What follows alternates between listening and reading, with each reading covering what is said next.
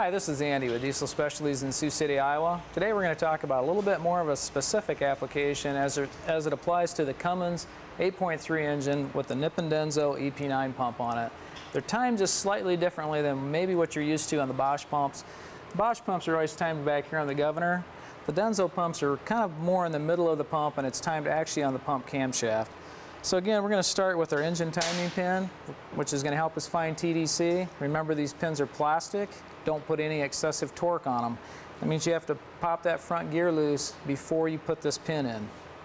Once you have your engine rolled around on TDC and you have your engine timing pin engaged, what we're going to do then is we're going to take this big cap off the center. What we're going to find under there is our pump timing pin. Again, plastic pin. Don't put any excessive torque on it.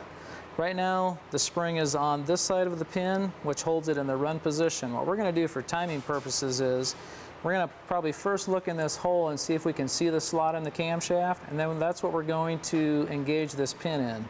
So as we slide this in here, that's going to engage. Our spring is going to go on this side of the pin this time, and then we're also going to put the cap back on to hold that pin engaged for when we take this pump off. But I'm going to leave that off just so that you can kind of see that timing scenario the way it is. Once we have the pump off, then what we're going to do in reverse order when we put this pump back on the engine is it'll come to you with this pin engaged just like this, or it should. If it doesn't, you've got to find that before you put it on the engine. We've got the pump setting back on the engine. We're going to do our pre-torque on the front gear, which you can find in any Cummins manual, or it's also a torque spec that we'd be more than happy to give you. Once we have the pre-torque, we're going to remove both pins. We're going to slide this pin back. We're going to take this pin out.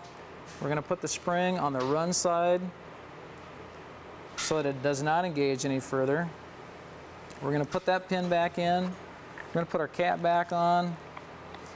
And again, you've got your engine timing pin pulled back out. Then you're going to do your final torque on that front gear, and you're ready to go.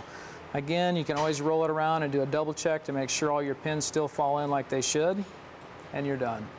This is Andy at Diesel Specialties, Sioux City, Iowa, where we know your diesel.